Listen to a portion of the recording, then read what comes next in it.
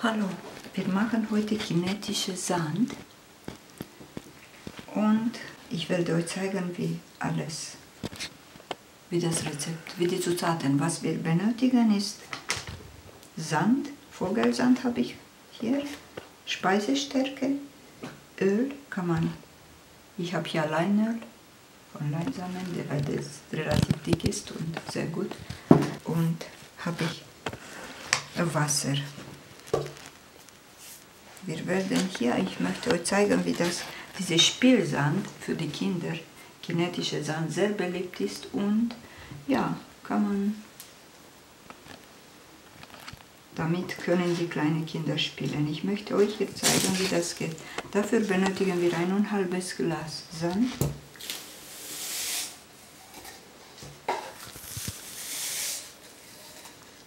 Dann ungefähr 3/4 Glas Speisestärke. In meinem Fall Maisstärke, glutenfrei, das ist sehr, sehr gut. Weniger als halbes Glas Wasser. Also weniger als die Hälfte. Und 1 bis 2 Löffel diese Öl. Man kann Pflanzenöl, Olivenöl, was man im Haus hat. Walnussöl.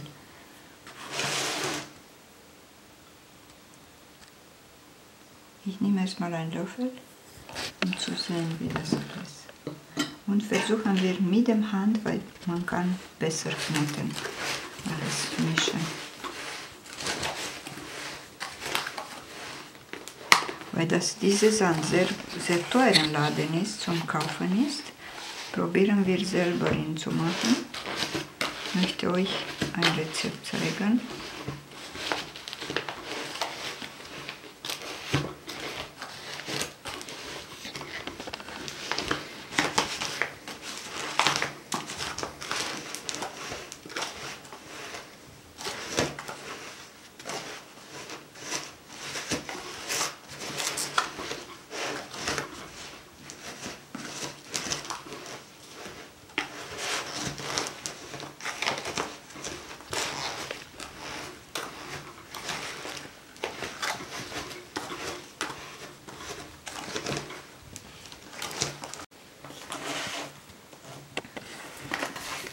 So, jetzt haben wir ihn fertig umgerührt, ich zeige euch. Jetzt sieht er so aus.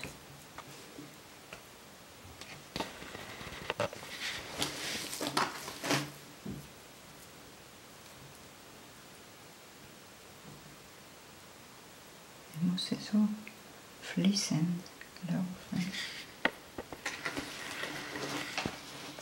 Wenn er zu dünn euch ist, dann könnt ihr ein bisschen mehr Stärke tun, ganz Teelöffel oder. Ich tue noch ein wenig Stärke.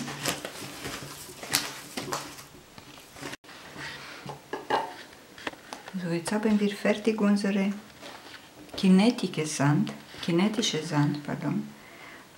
Hier habe ich normale Sand. Also ohne Farbe.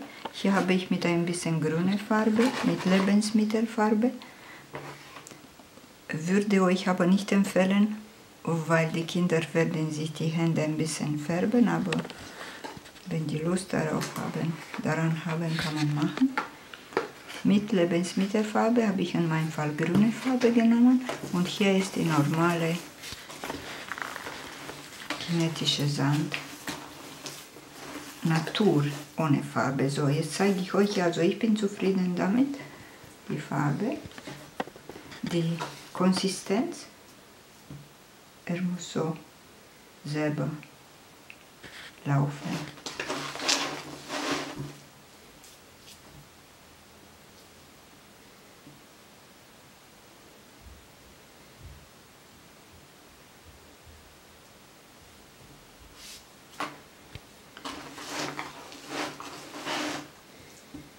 Zeige euch, wenn ich ihn da oben tue, er kommt wieder zurück.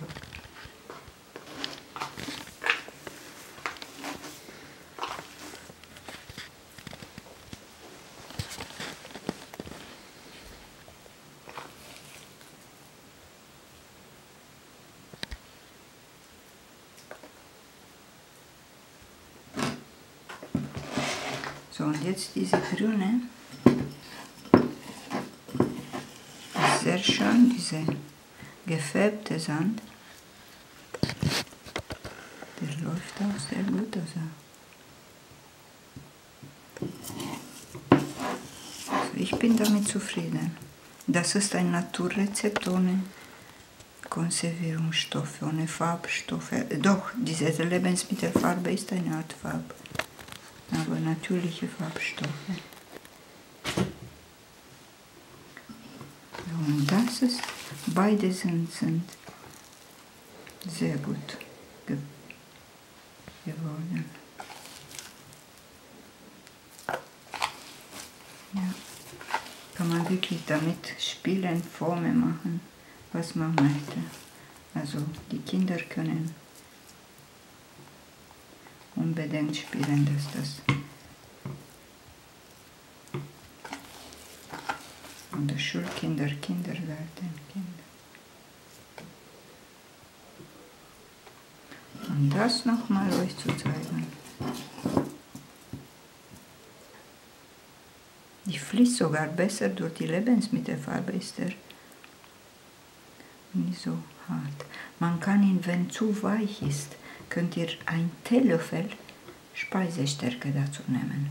Und ihr könnt nehmen auch reines pflanzliche Öl, egal wie gesagt, Olivenöl, Babyöl.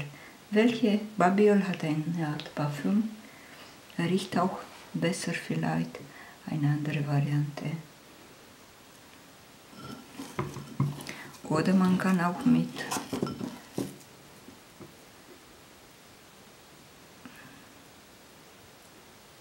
andere Öle, wie man möchte.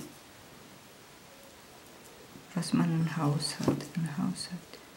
So, sieht gut aus. Und die sieht auch so aus.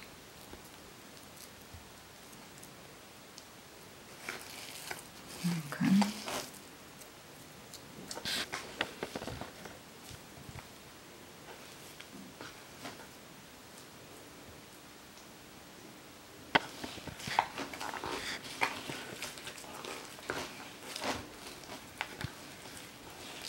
bei diesem kinetischen Sand, das Geheimnis ist, dass er fließen kann und so knetbar ist.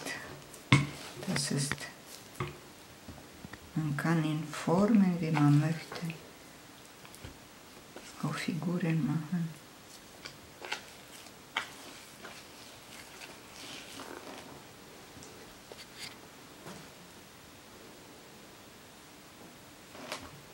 Der hat eine sogar bessere Konsistenz. Diese grüne finde ich noch ein bisschen schöner und besser fühlt er sich in Hand.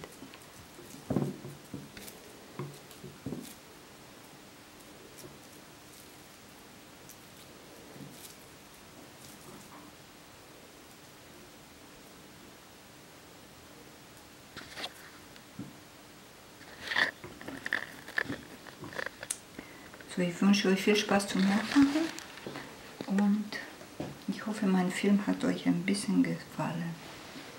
Tschüss, bis zum nächsten Mal.